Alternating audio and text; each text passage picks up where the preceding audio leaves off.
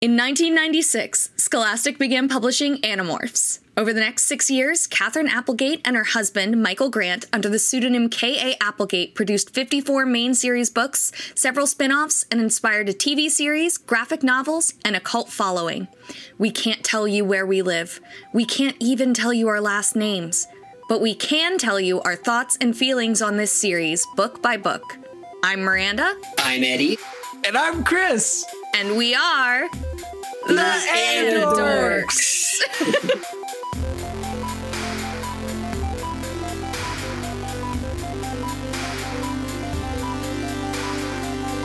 These may be kids' books, but we discuss dark themes and mature content. There may also be some explicit language. Listener discretion is advised.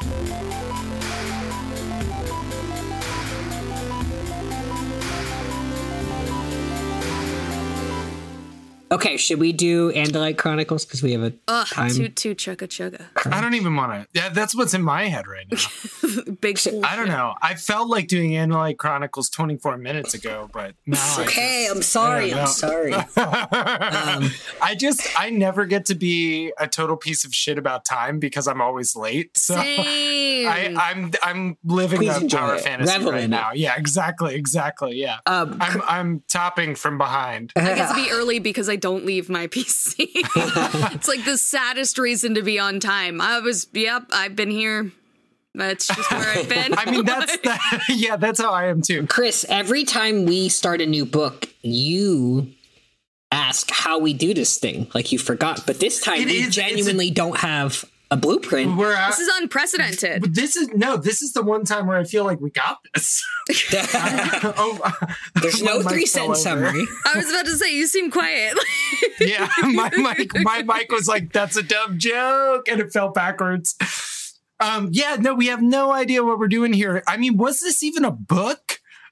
It was I remember. It was book 1.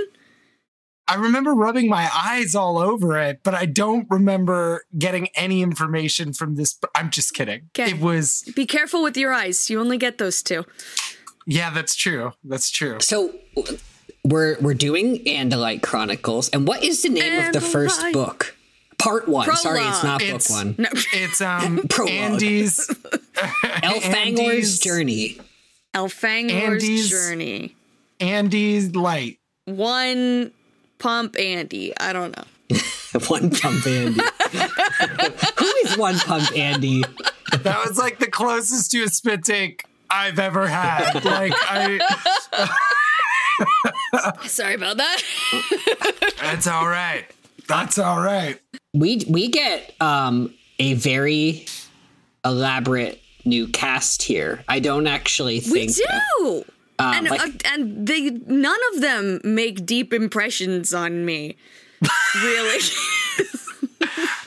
Except, of course, a certain mop of long blonde hair. But, you know. Yeah. Not unlike Natalie Portman in Garden State. She announces herself here. Loren. Yeah, Loren, she had brown hair in that movie. But I was about to say, she didn't have long blonde hair in that movie. Yeah, no, but I mean the Manic Pixie. The Manic Pixie. Yeah, she is mad. Yeah, this is Manic Pixie AF. Oh, yeah, no. I was really surprised, and we'll get there, but, to those who already know, I was really surprised she didn't do cartwheels across the grass. I was waiting for it. I was waiting. Yes. Yeah. And she literally, there's a scene where this is the character Loren. There's a scene where she does our joke about where she kisses the mouth. Like she asks about Andalite mouths because she's already thinking about macking down on that Andalite. Well, she kisses a cheek. She doesn't kiss on the mouth, if I'm remembering right. You can't kiss on the mouth with an Andalite, Eddie. They're I'm so sorry. I've got right cheek, left cheek, and front cheek. She doesn't kiss her in the mouth. I don't want to say should be. You don't know that. You don't know that. Andalite mouths maybe had once evolved to be just on the cheek, right over here. Right just where my dimple is. Right for smooches. Yeah. That's actually why the French cheek to cheek when they kiss. Exactly. It's where their mouths used to be. Because it's our first so unhinged already. It's our first Chronicles book. I mean, we know we have the Gad Chronicles and the Taxon Chronicles coming, but this is the Wiggly Boy Chronicles. That's the Wiggly Boy Chronicles. Yeah. We have not read the entire book. We're going to kind of experience it as have it you comes. looked at that book? It's like the length of regular books. It's a big boy. It's like at least as long as Harry Potter and the Sorcerer's Stone, and I haven't had the attention span for that since I was 6. Yeah. I never even read that book. I will say, I can't imagine reading a book that's more than 120 very small pages with very big font at this point. So this book is Andalite Chronicles is broken up into 3 parts, and we've just read the first part for this. Elfangor's journey. Yes, and he gets all up in our business in the prologue here. He's like, I am inside your mind. You, whoever are listening to this, it's like a death message. He says, my name is Elfangor. I am an Andalite prince, and I am about to die. Here's the thing. I love this. I love that he didn't tell us his full name because it's very on brand, right? But also, why didn't he tell us his full name? Yeah, well, he doesn't say that he couldn't tell us his full name. It's just that he's low on time. He doesn't want to die in the last name. You know? That's true. He's got a lot to dump here, and he somehow dumped 300 pages in his dying breath. And at this point, he's kind of like Cher and Madonna. He's Elfangor. He's not his whole name. He's more just... mononymic. Yeah. Do you believe in life? The artist formerly known as Elfangor Cyrenial Shemp. Could do better, actually. Yeah. So we get a lot of little drops here. We get, they didn't expect the Yeerks to be so strong, blah, blah, blah. He's mentions a pool ship. He says we would have defeated their pool ship if not for the fact that they had miscalculated. Didn't you used to work at a pool ship? I think I did. You were a lifeguard at a pool ship, right? At a pool ship. Yeah, that's what I did. Yeah. I also just have this wonderful image of little taxons on a carnival cruise with water slides on the upper deck. You know what I'm talking about? That's they what love I see slides. They love tunnels and slides. Oh my God. Yes. And holes. They love holes. And I imagine they just go whoop. I imagine for some reason they make the holes a little bit too narrow, so there's that moment where it's clear that they the Pooh Bear, through. We're right before Elfangor dies, so they have crashed. He has crashed in a construction site, and Visser 3's coming, and he's already met with the Animorphs. Right? He's recording this.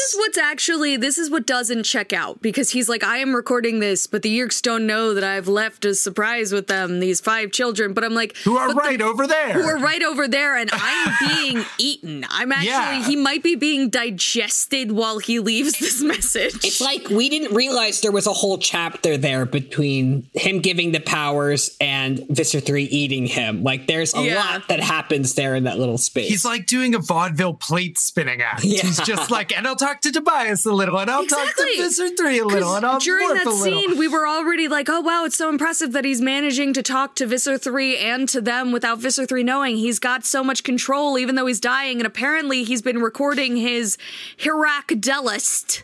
Yeah, nicely done. His final message. Which is this is a ritual. We know a lot. We know the Andalites love rituals. And so apparently this is the final message ritual. Mm-hmm. Yeah, so he says, I have formed the mental link to the thought speak transponder in my fighter's computer. I will record my memories before the Yeerks annihilate all trace of me. And I do think we have to wonder, kind of like Jake smiling, when did this start? When did he start recording this? Is he thinking this while talking to them? Is this what he's doing when he's with Tobias? Where is this moment where he's recording this? That's a good point. Yeah, it really is there's no room for it in the kids' retelling. There's just no time. It's just boom, ba boom, ba boom. I was viewing it more as a pensive thing where so I viewed this first chapter, the prologue, as the only part that he's actively recording, and then the rest is drawn from his directly from his memory. But there are several moments that he is clearly narrating to an audience who doesn't know what the creatures he's describing are, which I think is really strange. Yeah. And he has an idea of how cliffhangers and drama work, which That's is not true. something you know unless you know how your Maybe end it's a happened. Scheherazade situation, and he's actually delaying Visser 3 eating him. He's like, wait, Yes, he's like- cliffhanger. All right, finish. He's like, oh, one more page. And Visser 3 is such a professional. Yeah, It's part of the International ritual. Geneva Conventions that you have to respect.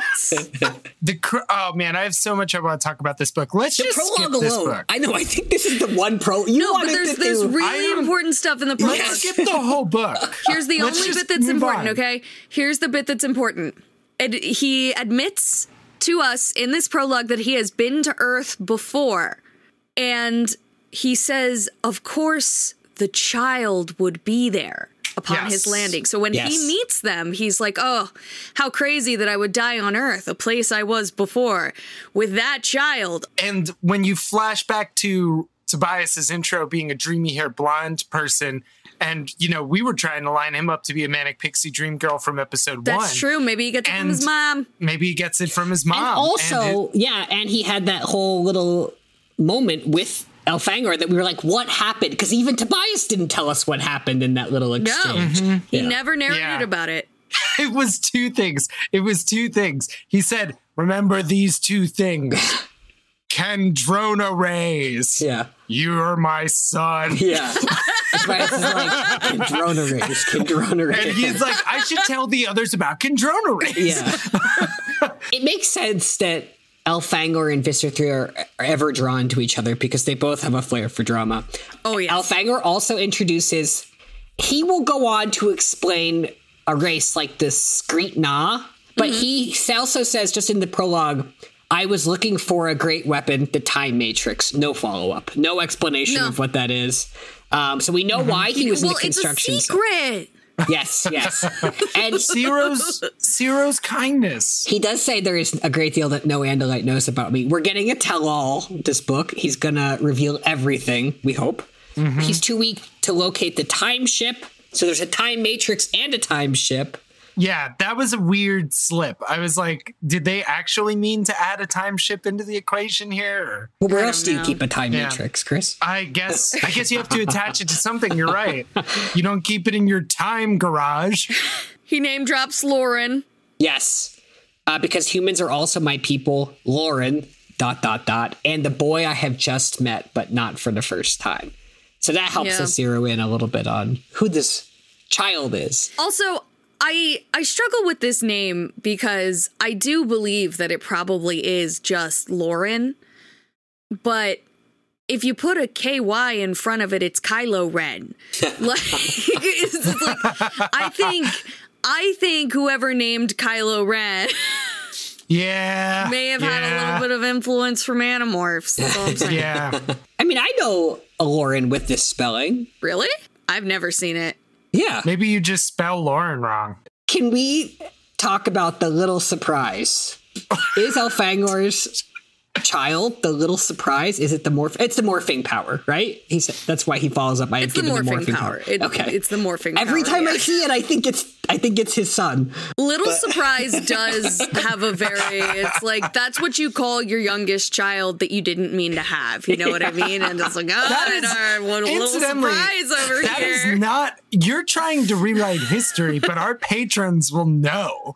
Because when they go to read the notes, they will see that your first draft of this joke was so much worse. It was. What did I say? I don't remember. No, it was me. It was Eddie. No, because Eddie I was have cats here, and I think when I hear a little surprise, I left a little surprise behind. I feel like an animal pooped in an inappropriate place. You said this is what you say when you pooped in someone's bed. I don't even remember my own comment. So I also was wondering, so I have given the morphing power to 5 young humans, children really, but sometimes children can accomplish amazing things. What life experience do you think led Elfangor? I think he's talking about himself. Yeah? Because he was just a kid. 21 years ago, he was just a kid. Yeah, 21. He was a little wrist, running all around. So was he Axe's age? Making out with aliens. I think he was probably a little bit older. Just a little bit older. Yeah. He'd been in Eris longer, but because Axe had just become an Eris. Yeah, yeah. Mm-hmm. Okay. And he was like known to be too young to put in a battle, whereas Elfangor is being put in a battle. Speaking of that, chapter 1, 21 years before, we go back to when Elfangor is a teenager? Yeah? Yeah. Like, I'm thinking this makes him a little like older than Axe. Yeah. Okay. Yeah. And Miranda points out that like this would make the year roughly 1975, which we confirmed with later information. And I think that this means he's what, like 35, 36? He's like squarely mid-30s when we meet him and he dies. Yeah. So that frees up all your fanfic fantasies. Put all your hopes of You don't have to keep like aging him up in your brain. He's an adult. Right. Like all your Andalite horseplay, so to speak, you can just do that all with Elfangor. Out. Get the spray bottle. No. Going to horny jail. Yeah, and so when we start, he's training with Sofor. Sofor is his name, right? Yeah. Do we get a title for him, or is he just Sofor? He's a war prince, maybe? Before we get to that, can we set the scene a little bit? Yeah, like, what's the name of the ship we're on here? Like we're flashing back. We're on a dome ship. And it has a terrible name. Star Sword. Star Sword. Yes. I think it's very My Little Pony-esque. Mm-hmm. Yeah, no, I think you're right. I think we accidentally have our nexus point for that fanfic, you know? We can get some ponies in there. You would think, I feel like when you get to home. name something, it's an opportunity to stick something really cool in, but it kind of, how do you think they landed on Star Sword? Well, like I said, like, you know, not Eddie, I don't know when the last time you were naming ships in the army, but like, it's hard. They mostly just name them after states and then they name them after, like, it's, and you people, know, yeah. And people. And then they're like, oh, that's a dead person. We can name it after them. And like, and yeah. Eventually they just start offing people so they'll have more people to name ships after. It gets really wild. The moment I thought of when I saw Star Sword was naming the raft in Kingdom Hearts. Aronson. That was my first time naming a ship. What did you name it? I don't remember. Probably something better than Star Sword. Star Sword. Yeah. It's actually Star Sword. Star Sword. Yeah. You're like, how did they get my name? We get a little backdrop on what it's like 21 years ago, 1975. For 5 long years, our princes had fought the Vissers of the Yerk Empire.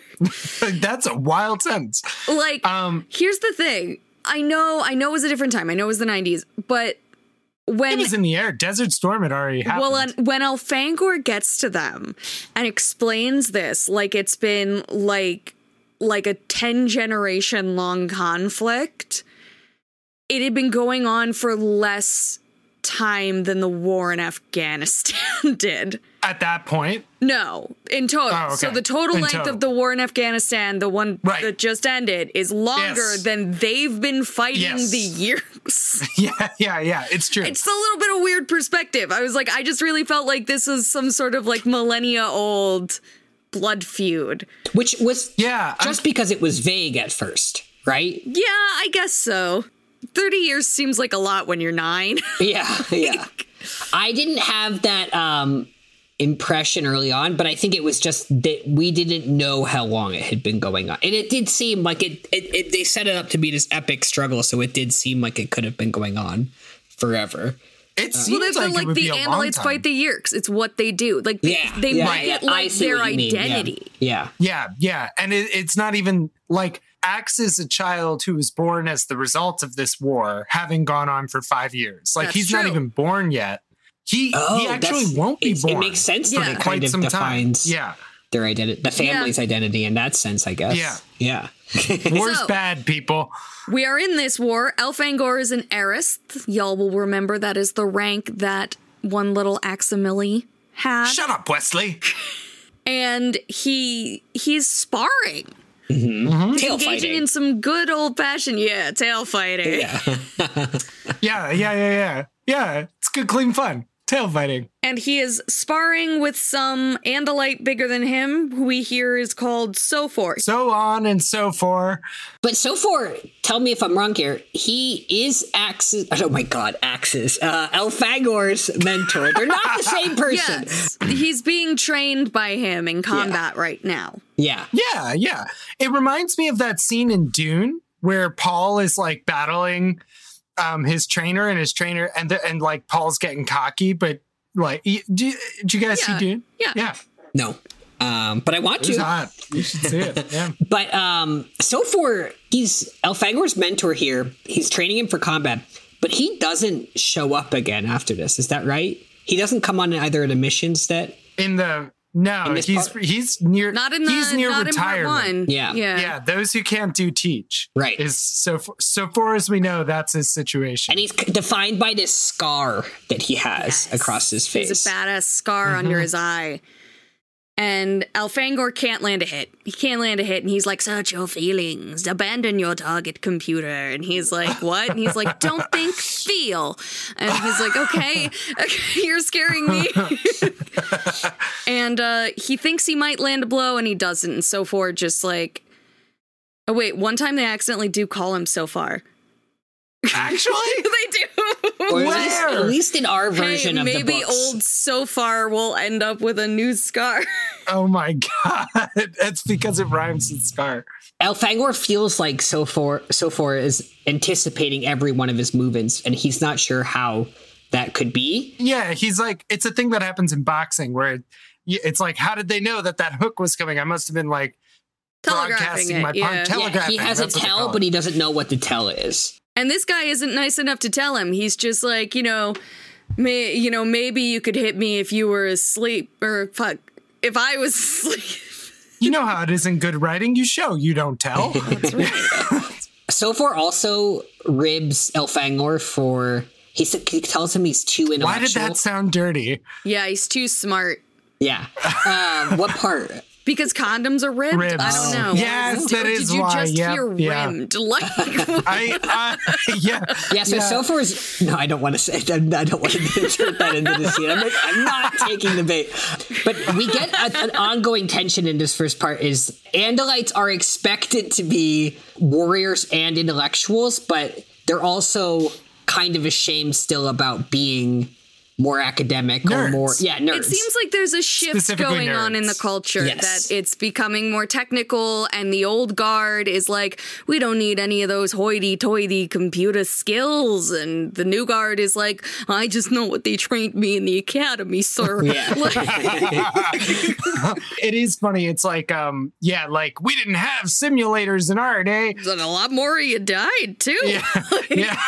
And these kids probably did a lot of training in Minecraft. Oh yeah. And stuff like that. Sofor has like a really wacky exit here. It feels very cartoony. So Sofor says like, you should be a scientist, not a warrior. There's no time for thought in a fight. And Elfangor is like, you must have forgotten that at some point to get that scar. He says it like under his breath, but even under his breath, he's like, why am I such a fucking idiot? And I'm like, you have thought speak. Yeah. It is so easy to not directly tell someone what you're thinking. Like, how did this fucking happen? Yeah. I know, yeah. He just has no impulse control. It's what being a little teenager is. But Sofor is like, I see you've noticed my scar. You know how I got it? I got it from my own teacher. The teacher didn't like uppity heiress. And he thinks this is very funny, and he kind of gallops off laughing at his own joke. And Miranda, you pointed out something about how he's described as he's running away. I forgot about this. That's right. Because it says that he went galloping off across the grass, quote, holding his tail as high as an Andalite half his age would. End quote. Yeah, dude. What the fuck does that mean? Because, like, there's the obvious dick joke, right? But, like, what? No? What does it mean? Like, is that their version of standing up straight? I just don't understand. Well, what was the thing in the other thing where he talks about his dad's hooves going gray or something. Like, it's like, so like Hooves when you going get dull. old, Hooves going dull. hooves go dull. Yeah. So instead of balding, your hooves go dull and your tail droops. Like, Yeah, you lose the tension in the tail. You lose the yes. Or you Well, lose- flaccid You comes lose up in this book. muscle You go a little definition and the flaccid, that muscles is- that lift it. You go a little flaccid. It is the word they're not saying. You know, yes. as fully as Up. Yeah. Yeah. Yes, so that's how So4 exits, and so far he hasn't come back. You made the same joke I did. I didn't mean but to. Again, yeah, you sure did. So this other heiress comes wandering up. Rival. His rival, he's introduced really as a rival to Elfangor, and Elfangor is like, I don't really like him. But that will not, in particular, be demonstrated over the course of this following part. They seem to basically, immediately trauma bond. Yeah. So, Like all good soldiers. Yeah, Elfangor, like, I think is just an only child. Like, I think that's They the all thing. are. He's like, this person's going to take away my toys. Like, Yeah. that's the vibe I'm getting. so Keep going. he is the other heiress on the ship, and Elfangor outranks him in seniority by 4 days. He got here 4 days sooner. I think Which is nothing. it isn't, but That's- twins will tell you it also matters. But they're not twins. 4 days apart for twins Okay. is not that common. I mean, the hours difference matters with twins, okay? So I will say that, like, if you go to summer camp and your parents are like, you're going to come in a week late, don't worry, you'll be there. You'll still have a whole month or whatever it is. It's like, you still feel like everything was codified before Chris, I you just want to arrived. point, you're a few weeks older than me, and you're definitely older than me, you know? So Yeah, you're right. I do. it's like almost having a year do- apart for me. Well, it's like, it's not that I'm older. It's like I'm more worldly, you know. It's like I don't walk up to an ATM and then when it doesn't go right, I don't start crying and then ask Chris to do it because What I else am are you Chris. supposed to do? I will point out Money now. when we were all together Money last. now. I think they looked at you, Miranda, at one bar we were at, and and then they looked at Chris. And they carded us, and then they looked at me, and they're like, "Well, you can show us your ID as well." And I was like, "No, Chris is older." For some reason, they looked at me and they were like, oh, I need to card her. And then they looked at Chris and they were like, I'd be offensive if I didn't card, both of them. And then they looked at you and they were like, You too. yeah, you can show us your ID. Thank you. I think Arbron, is that right? Arbron? Arbron, which is so hard to say. Unnecessarily. Really, really hard. I feel like Arbron, if there is some kind of rivalry thing or they're pitted against each other, I feel like Arbron's a little more hot-headed than Elfangor, yeah? And I feel like he's a little bit more, if Elfangor runs the risk of being too intellectual, though we don't really see that, I feel like Arbron is not that. Arbron is more combat ready. Like, he's better at shooting. I would say that, except that he's an excellent You're totally right. Yeah. Yeah. No. And I would say like he's not like hot-headed. He just doesn't notice the social implications. As like, he's like looser in his chain of command depreciation. He gets a good hot-headed line in here or there, but he's mostly just gung-ho, and they're both pretty gung-ho. Yeah. It's like every time we say something like, but they're both kind of like that. And frankly, neither of them are like that. Yeah. So Arbron walks up and is like, hey, Elfangor, having fun with the old year the hell was killer. that? That was I I loved can't it. talk. Hey, I looked for it. I was like, that would be great if he entered like that. They made out. That's what we're getting. But he says having fun with the old year killer, and again, they've been in this war for 5 years.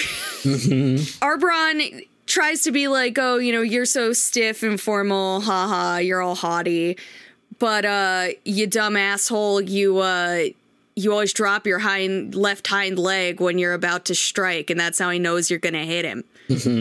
Arbron kind of helps him out because that actually ends up mattering. Like, he's able to communicate something that So4 isn't. He's doing a solid for Elfangor. Yeah. He's very perceptive, which I think continues to be a plot consistent throughout the rest of this book. Can I ask, I have a question about this whole, how long the war has been going on and everything. I feel like maybe part of the thing, like Axe is constantly saying in our main series, in 5 of your Earth years, right? As if he's only using that unit of measurement for the Animorph's sake, right?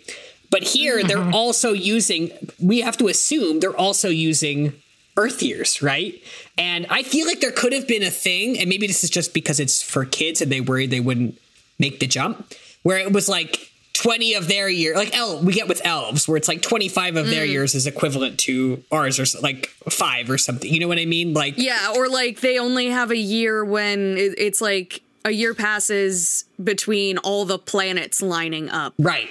But we don't get any of that. So we have to assume it's 5 of our years, right? If this were like a postmodern, like hard sci-fi thing, I think you would be reading this as though it were published in the New York Times, and they'd have like a little explainer on for the purposes of clarity, we're going to publish everything in Earth years. That. But it definitely is Earth years, because we have it lined up with actual Earth conflict later on in the book. Yeah, exactly right. Yeah. We didn't really hit it, but like he says some ridiculous shit in the prologue about time right after they say how amazing children are and they're going to save the world. I came to this place, this empty construction site, looking for the weapon I know is hidden here, which is we now know as the time matrix. But there's no time now, no time, which is ironic considering it's a time matrix. And I'm not just being petty. He goes on to, like, he talks about he's met him, but not for the first time. And then later he says something about how, or somewhere he says, like, I've spent like 50 years, but no years on this planet. And I don't know when. Oh, here it is. I spent many years on Earth and yet no time at all. So that, like, he's like opened up this like wormhole place where like you could have a child with Loren. And you know what I mean? Yep. It's like, it's just like, and that's all in the prologue. I'm sorry, just while we're on the prologue, we also should hit, I don't think we knew this before, because it was I who created Visser 3, I who caused the abomination. Oh, how did we miss that? Oh, yeah. How did we not mention that? We're such sloppy bitches. Job. There was a lot in this prologue for a book that has usually nothing in the cold opens. Like, frankly, I'm surprised we thought we could get by it today, because everything that like I'm going to be like shitting out my ears about in a minute is all right here in this prologue. Chekhov's chapter, they used to call it. Back to the Arists. We get a cute little moment. I don't like that word. I know.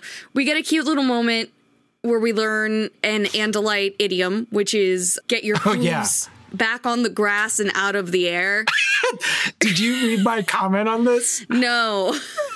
Read my comment on this and explain to the fine people.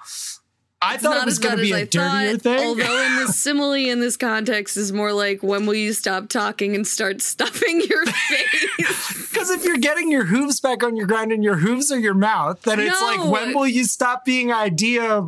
Chris, because it's very obviously head out of the clouds and feet back on the ground. But your feet is also the thing you eat with, Miranda. So stuffing your face is appropriate here. And also, why would they be in the air? Because he's confused about sitting later. So I don't know why you would ever have your hooves in the air. I don't know why your hooves would be in the air, but think about this. If you're on the Andalite homeworld and you eat grass, and everywhere really there's grass. I know. And you eat grass, and everywhere there's grass, and someone tells you to get your hooves out of the sky and back on the ground. It's like it's like I'm taking my mouth and I'm touching my closed mouth to cheeseburger. I'm not going to take a bite. I'm not hungry. But that's what they're asking me to do. They're like, will you stop what you're doing? This just gets into the whole terrible. No, it gets into the whole thing that, like, we have to talk. I mean, the books, we have to talk about these mouth hooves more, because we're going to talk about it more. Oh my God, I can't wait until we get to Ben and Jerry's 51 flavors of grass. Oh wait, it's a terrible place for a mouth. That's all I just want to, like, it's like. Yes, I agree 100%. Well, they don't have a mouth there. No. But they have flavors of grass. He says he doesn't know what taste is, but they have flavors of grass. Oh my God, do you guys hear that? Wee, wee, wee. This just in from the battle bridge. We just got a DM, a direct message of sorts from the battle bridge saying, will Ariths, Elfangor, and Arbron to the battle bridge immediately come? Yoda is on the battle bridge, by the way. And they're like, well, when you get summoned to the battle bridge, you got to go. That's what they say. That's what they say. Well, That old idiom. Our argument was totally forgotten because we were both busy being shocked and horrified. That was a funny line for me. It's just like, okay. The thing about that sentence, that's one of those sentences where, like, that feels like the sentence where your creative writing professor goes, why use many word when fewer word make do? Yeah, they're such strong words. And busy being shocked and horrified. Yeah. We were both busy being shocked and horrified. We don't need busy being. No. We were both shocked and horrified. Also pick one. You know, We don't need both. Probably don't need just horrified. shocked. We were just shocked. We're probably going to need horrified later when some horrifying things happen. Save it. Don't Use them up. spend your dime words now. We also get, they say that the captain, they're talking about being summoned to the ship and how shocking and horrifying it is. And they say the captain of the dome ship is like one of the ancient gods, which someone marked here. And we don't know about these ancient gods. I marked it. Yeah, I marked it. I've been enjoying a couple times in this book. They refer to something that happened concretely as having been mythic. And it's neat because like their time scale is similar to ours for that. Like humans doing something 50,000 years ago, but their mythic is like higher tech level than ours. So I just am like underlining the use of ancient gods or mythic or whatever. I was just like, I'll throw those highlights in there because. So here we are. Here we go. They're fucked. They're going to the battle bridge. They assume that they are in a great deal of trouble because why else would the captain speak to an heiress? We get a lot of description about shafts. Yeah. Connecting the dome to the engines is a long shaft. I can take it. So, okay. You seem like you want to talk about the shaft, Chris. I want to talk about shaft. Yeah. Shaft. Because we were starting to talk about the shaft. And then Chris interrupted and asked if we wanted to talk about the shaft. Yeah. They're private areas. The shaft holds their private areas. Shaft. Sorry, that is actually from the book that all along the shaft is the quarters. The private areas. Wait, is it just a shaft or is it a long, my God, shaft? all along the shaft. Is this like grapes on a vine? Is it just like tons of testes going down the dong? No, it's within the shaft. Okay. Yeah. Oh God. The long shaft. shaft. It's like with blimps. You know how blimps have like you can have an exposed gondola or you can have like the gondola up inside? I don't want you to know anything about my gondola. Fair enough. Okay, so they're running down past the quarters, and Elfangor is giving us a description of his quarters and saying that he has a wish flower in his quarters because he's getting a little brother. Oh, yeah, there you go. And the wish flower is part of the ritual of getting a little brother. Yeah. He has to pray to the wish flower and do the whole thing. And apparently his ass has to stick out. Yeah, because his room is so small, he has to like to stand up and do the prayer. Yeah. Yes. Yeah, to do yoga, he has to keep his dorm room open.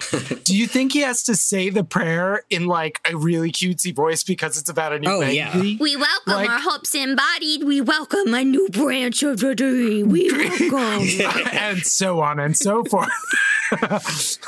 We also learn a little bit about Andalite society. We get that the electorate has voted to allow more children to be born since we're in a war now. They say if the war goes on for long, and there are lots of battle deaths, some families may even have 3 and 4 children. So this is what we were talking about earlier when we said that the war led to acts. Yeah, and we should note, holy shit.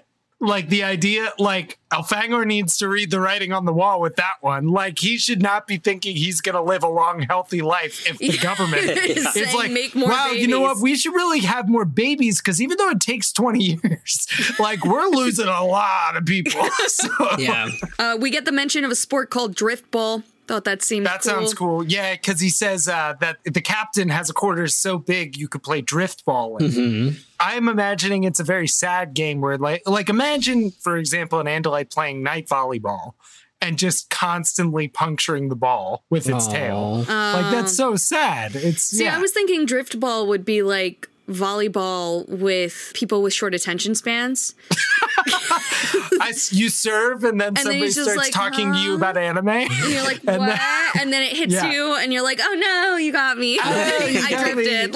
I drifted. Or it's like some sort of race on a track where everybody's all the Andalites are on a big ball, and they drift around corners trying to balance on this Or big you ball. can only hit the ball while you're drifting. Doing a sick drift with the back of your car like in Rocket League. Yeah, a little bicycle flip. Man, you two are so much better at coming up with sports than me. I don't think I could. That's what you consider better at coming up with sports. They sound fun to me. I'm like, yeah. Okay, but the important thing here is we're not talking about our dorm rooms right now. We're running down to the battle bridge, and we're going to need our hooves to carry us down that long central shaft. Yes. That rough textured straight hallway. Ribbed. For the ease of the Isriths to run down without falling over. Because, they'd be slipping and sliding on that floor. Oh, otherwise. Yeah. They almost run into a prince. A prince. But then they're like, oh, we got called to the battle bridge. And he's like, oh, those silly arrows. The floors are the first of a few things that we'll have anticipated earlier in the series. But we do get answers to that. We do have to, Eddie, when you brought up the floors. Now I'm all about yes anding and being a good sport, but I must have been in a snit that night, because when you brought up the floors, I recall in my head being like, why are we talking about the floors? Of course they can stand. And then here we are 5 books later, but it sat for 5 books. They didn't talk about the fucking floors. Well, we haven't been on an Andalite ship. Yeah. We had in the one book, we did a prologue in that book with Axe. Yeah. Oh yeah. But it's like, but they're like, but it must have been a thing where children were pulling out the little postcards and writing in and being like, how do they not fall over? I went to the farm show and I saw a horse fall over on the concrete. No. Do you think when they play driftball, they're not on a ribbed floor? Maybe that's the whole point of driftball, is it's slippery. It's like hockey. Let's get slippery. Yeah. Oh, that would be fun if they're just slipping and sliding. It's like Bambi on the That'd ice. That'd be so cute. Oh. So we're never gonna get through these books, you guys.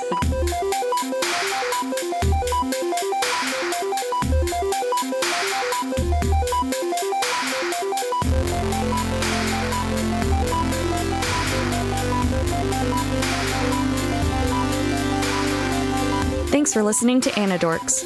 We'll be back soon with lots more to say. Until the Andalites return, or at least until next time. See you soon.